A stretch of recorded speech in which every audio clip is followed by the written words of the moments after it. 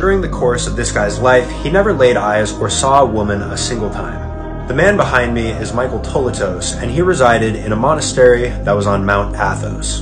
Even from a young age, he had never laid eyes on a woman, even his mother. His mother passed away after childbirth.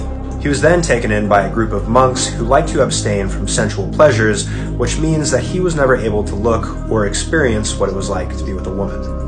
So during the course of his life, which lasted 82 years, he never laid eyes on a woman and died without knowing what a woman ever looked like.